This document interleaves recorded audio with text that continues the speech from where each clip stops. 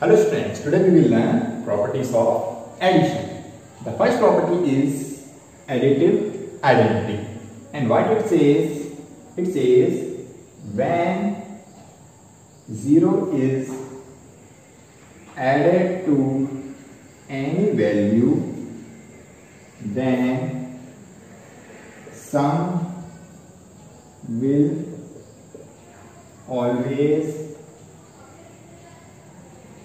the same value. Okay, that means whenever we add 0 to any value or number, the sum will always the same number. For example, suppose it is 810. Suppose the number is 8108, and if we add 0 to it, then the answer will be, or the sum will always be 8108. That is the same number. Okay, this number and this number will always same. We already know that whenever we add 0 to any number, then the result or sum will always the same number, and this property is known as additive identity. And here 0 is known as, and here 0 is also known as additive identity. Okay, 0 here known as additive identity, and the property is known as additive identity property. Okay, now second property is called commutative property.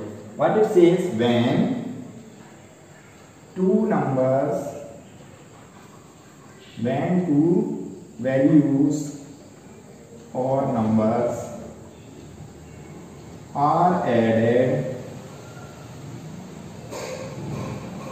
in any order, then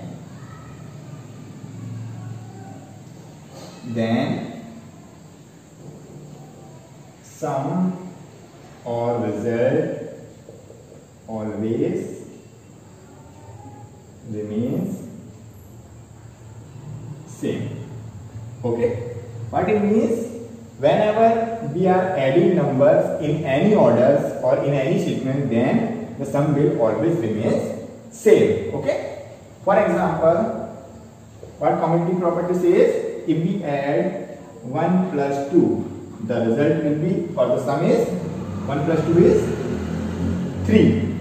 And if we are adding 1 and 2 in different order also, suppose different order means here we have written 1 5 and then added 2 in it. Now we are writing 2 first and then we are adding 2 to it. We are writing 2 first and then we are writing 1 to it. Then also result will be same. So here also the result is 3, and here is also result is 3. So from here, what we have seen, even if we have changed the order, the result will always same, and it is known as commutative property. It is known as commutative property. Okay, now the third property. What it says, when 3 or more values are added in different groups, then result or sum always remains same. Okay, what is associative property? Associative property says, when 3 or more values are added in different groups, then also result or sum always remain same. For example, suppose we have 3 numbers. The number is 1 plus 2 plus 3. Okay, they are the 3 numbers.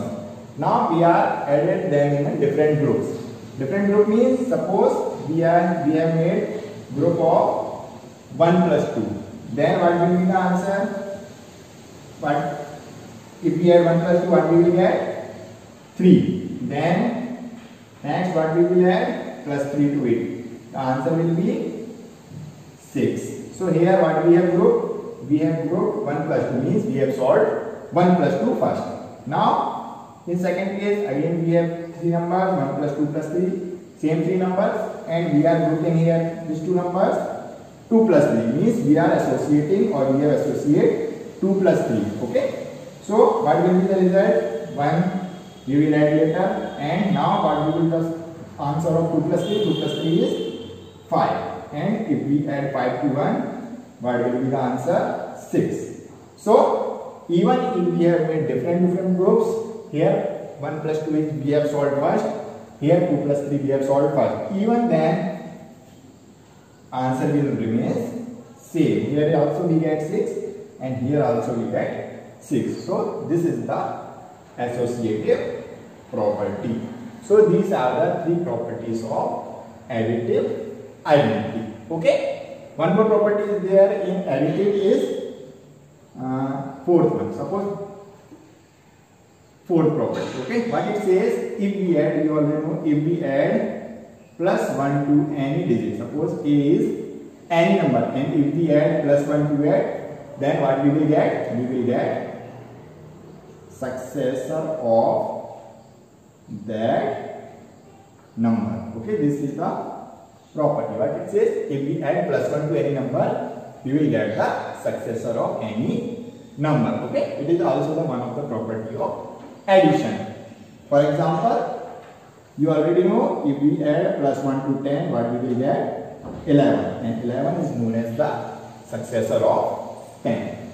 Okay, so these are the properties of addition. Okay, channel को subscribe करना ना भूलें और bell icon को जरूर press करें ताकि आने वाली वीडियोस का नोटिफिकेशन आपको मिलता रहे. तब तक के लिए good bye and take care.